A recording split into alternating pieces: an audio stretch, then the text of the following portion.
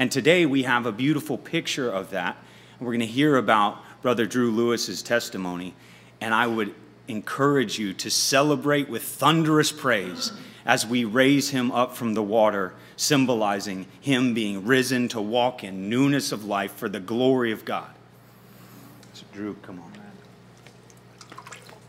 Good morning, church. Good morning.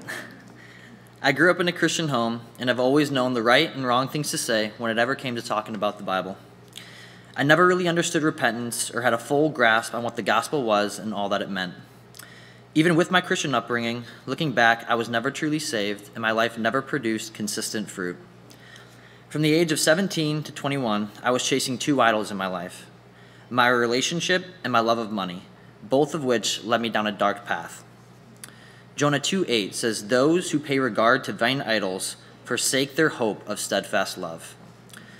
The winter of 2021, I made a trip to Florida to see my two best friends, Andrew Debrescu and Riley Gebhards.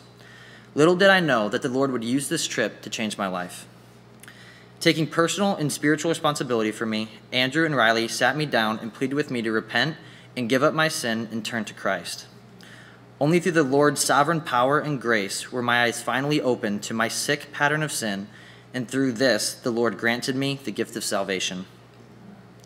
Acts 26:18 says to open their eyes so that they may turn from darkness to light and from the power of Satan to God, that they may receive forgiveness of sins and a place among those who are sanctified by faith in me.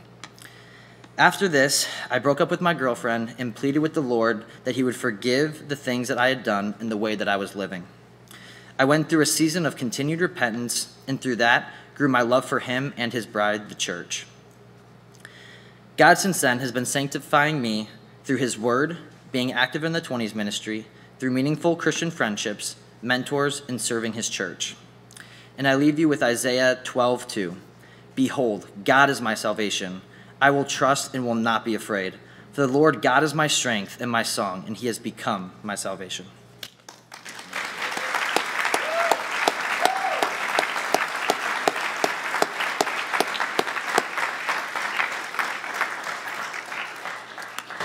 Brother Drew, based on your clear profession of faith in the Lord Jesus Christ, trusting in his imputed righteousness alone, I now baptize you in the name of the Father, and of the Son, and of the Holy Spirit.